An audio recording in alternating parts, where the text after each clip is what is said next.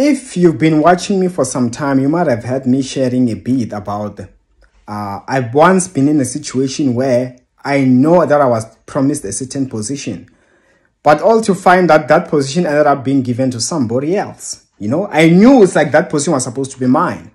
Fortunately for me, it's just that I was in a position where I knew that I didn't really want that position, and it would have just held me back. But had I really wanted that, let me be honest with you, it would have been very painful.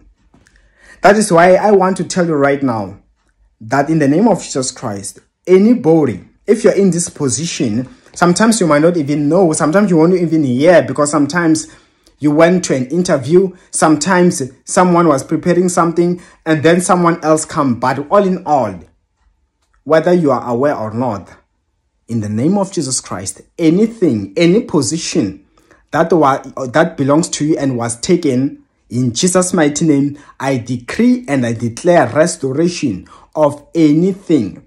Anyone who has given somebody your position but now doesn't know how to return, may there be a way for you to get what the Lord has predestined for you. I decree and I declare in Jesus' mighty name, amen.